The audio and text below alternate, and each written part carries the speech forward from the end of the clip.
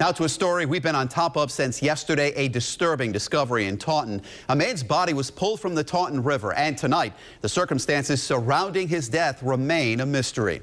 Eyewitness News reporter Sean Daly is live now with the mobile newsroom with the new details. Sean? Mike, in Taunton, at the northern end of the Taunton River, divers recovered a body found floating in the river. It was around 5:30 yesterday afternoon when boaters spotted a body floating in the Taunton River near the Taunton Municipal Lighting Plant.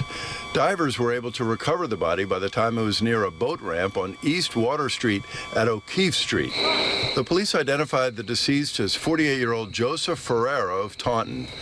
Both the Taunton Police and the State Police assigned to the Bristol County District Attorney's Office are now investigating what happened.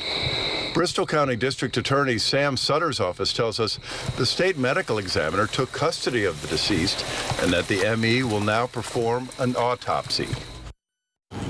We're told this is the fourth body in less than a year that police divers have recovered from the Taunton River. Live with the mobile newsroom, Sean Daly, Eyewitness News.